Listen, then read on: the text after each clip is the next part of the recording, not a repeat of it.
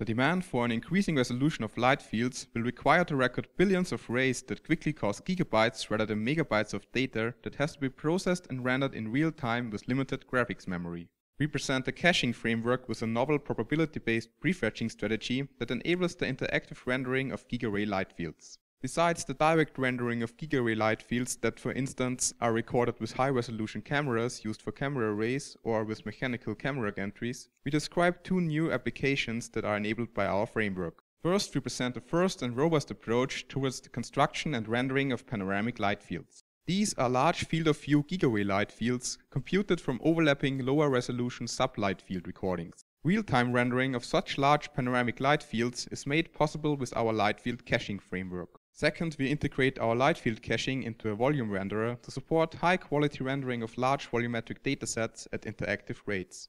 New images are composed from high-resolution light field rendering and from volume rendering depending on the state of the light field cache. Smaller light fields fit entirely into the graphics memory and no caching is required, but their resolution is limited.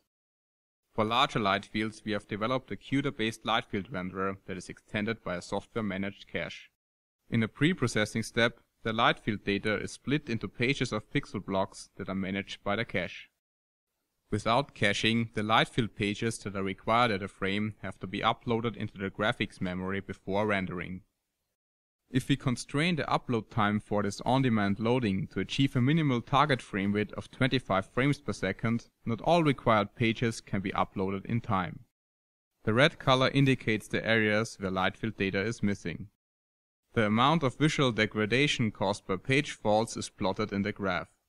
Any caching strategy will improve this situation by reusing existing pages from the cache. Prediction models have already been used for determining the set of light field perspective images required for rendering or for streaming. However, caching entire images is inefficient for large light fields.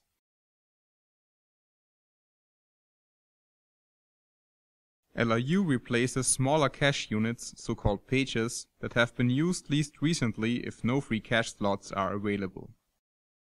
This reduces the visual image degradation efficiently.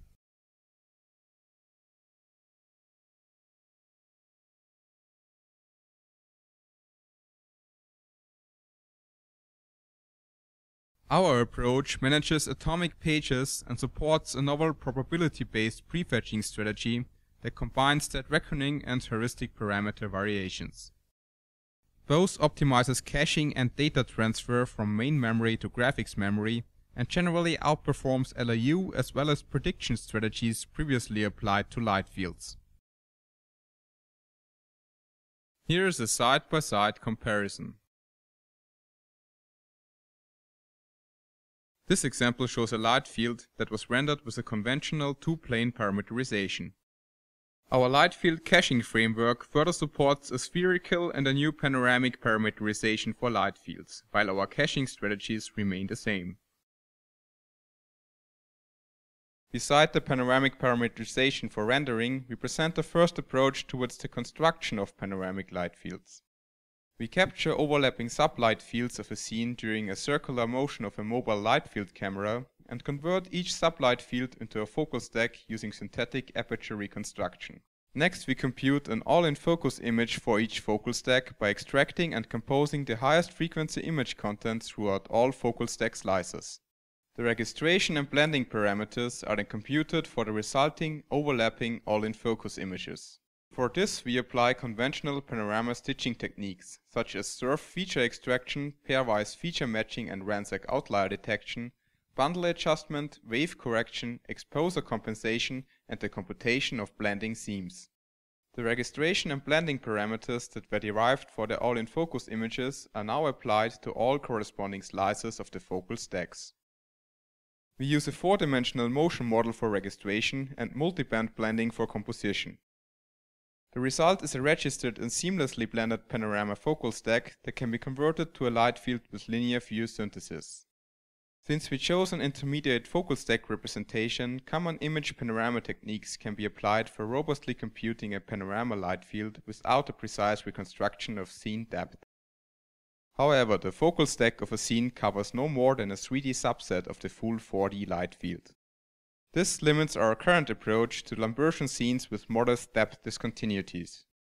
Real-time rendering of such large panoramic light fields is made possible by our light field caching framework. Advances in imaging technology lead to a continuous increase of image datasets. Modern scanning microscopes, for instance, produce image stacks with a megapixel lateral resolution with possibly many hundreds to thousand slices in axial direction. This trend will continue, resulting in very large volumetric datasets that are difficult to explore interactively. The illustrated example shows the performance of a volume renderer for such a dataset. Rendering the data with a lower sampling rate allows the volume renderer to present a fast preview. Although this enables an interactive exploration, important details are no longer visible during navigation. Light field rendering is a fast and simple image-based rendering method that requires pre-computed or pre-captured image data. For volume rendering, each costly computed image is discarded after changing the viewing parameters, while it becomes idle if the viewing parameters are not changed and the visualization does not need to be updated. We combine light field rendering and volume rendering to enable the interactive exploration of large volumetric datasets at a high quality. We use the idle times of the volume renderer for filling our light field cache. The final images are then composed from both light field rendering and volume rendering, depending on the state of the light field cache.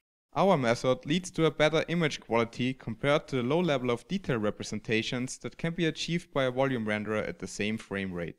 For light field rendering, we support the spherical parameterization to enable surround navigation. Besides the high-resolution light field cache, a lower-resolution fallback light field is created that fits entirely into the remaining graphics memory. It is used when a high-resolution light field page is not available during rendering. In addition, we integrate the volume renderer's fast preview mode. The final image is then assembled from the pixels of the sources that have the highest level of detail per pixel. The different contributions are color-coded in the presented example. The visualization at the top illustrates the current fill state of the cache in spherical coordinates. We make three contributions. First, we describe a caching framework that enables the real-time rendering of Gigaray light fields. Second, we present the construction and rendering of the first panoramic light fields. And third, we show how cache-managed light field rendering can complement volume rendering.